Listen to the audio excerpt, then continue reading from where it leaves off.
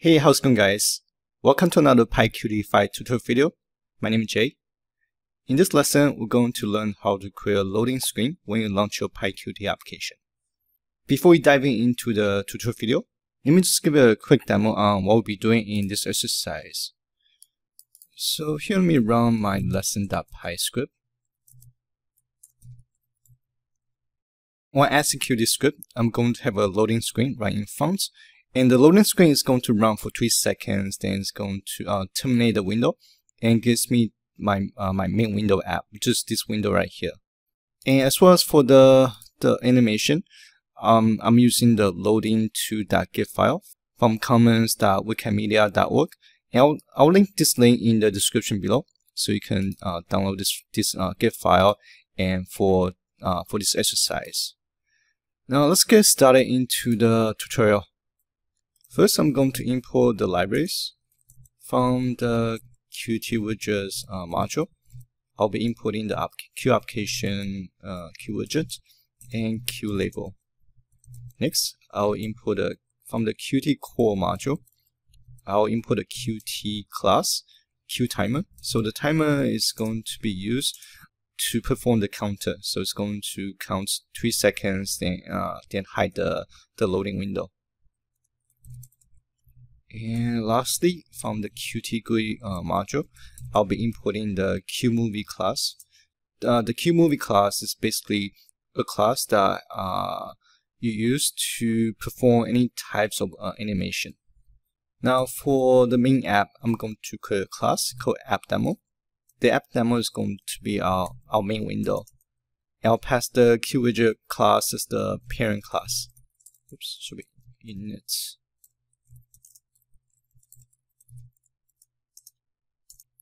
And here I'm going to construct my Q application instance.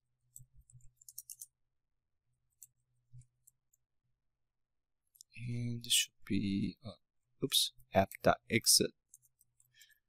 And I'm going to pass the application execution statement. Now I'm going to create my app demo instance, and I'll name the instance demo. And that's it. And here I'll do self.show, so that will display the window. And here, let me take a look. Oh, so from import, so here I have a comma here. And I need to activate my environment. Right, now if I run the script, and we'll have a blank window. Now to create the loading screen, so I'm going to actually construct a separate class, and so kind of like a separate widget that we'll use to create the loading window. And again, I'm going to pass QWidget class as the parent class.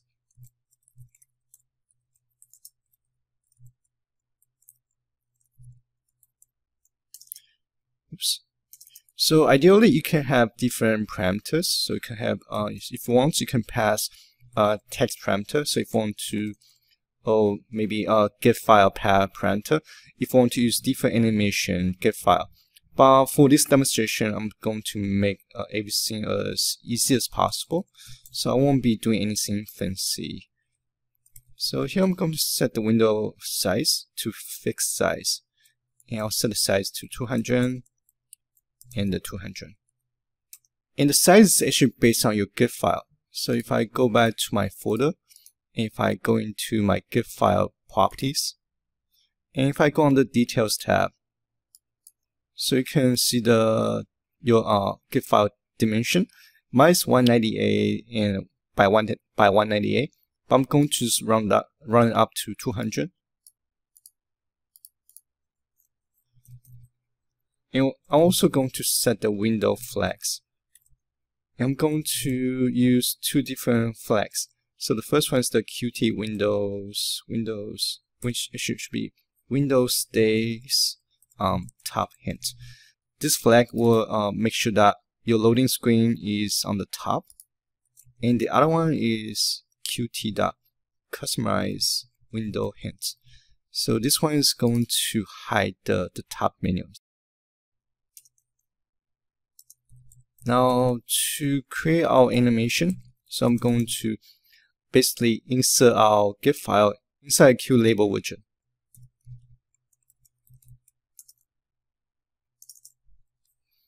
Next, we need to create our animation. So we'll use the QMovie class and we'll pass the GIF file path. So the file name is loading_2.gif.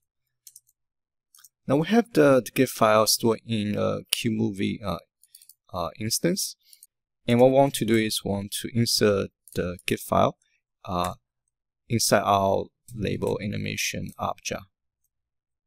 So here I'll use the setMovie method and I'll pass the self.movie object. Now in terms of the counter, and I'll be using the QTimer class to do that. And first we need to create kind of like the animation loading function. So this function will load the loading screen. And I'll name this function start animation. And it's going to be self.movie.start. So this will load this GIF file. Now we have the function created, and I can call the function. So let me see, QTimer. So here's my time object. I can start the animation. And because I only want to load the animation one time, so I'll use the timer.single_shot.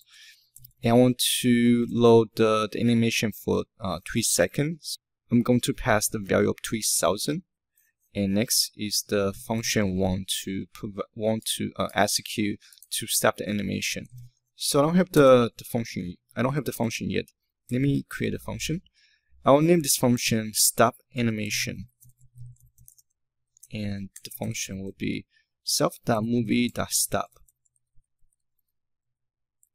And I'll pass this method to my single shot statement. So self stop animation. And lastly, we need to show the loading screen. And that's it. Here I also want to close the window. So it should be self.close. Now that's everything we need to create the loading screen. Now we have the loading screen class created. Now let's go back to our app demo class, and here I'll just basically insert a label.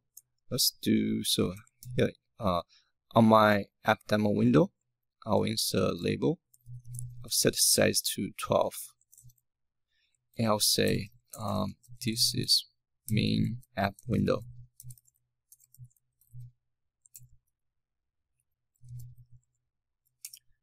And I'll set the geometry. And I'll set the height. Actually, that's not height. That's the width to 150, and the height to 150. Since it's the left value and the top value. So 150, 150, 350. And here I want to create a loading screen instance. Loading screen. Oops. Is equals to loading screen class. And here we're displaying the application. Alright, now that's it. Now let's give it a try. So if I save and run the script. And where's my animation? Let me see. So I was expecting this to be causing some issue. Oh, I know why. So here, let me put that back. So here I made a typo. Should be loading screen class. Now let me try again. So here, no, oh, oops, set. Should be set fixed size. Now here's my, so I have my loading window. Oh, so here should be a method. Right, now that's working. So let me start over again. So if I save and run the script, and here I have my loading window, and it's going to run for 3 seconds, then close. And once that's closed, that leads me to my main window application. So this is everything I'm going to cover in this tutorial, and hopefully you guys found the video useful. As always, thank you guys for watching. I'll see you guys on the next video.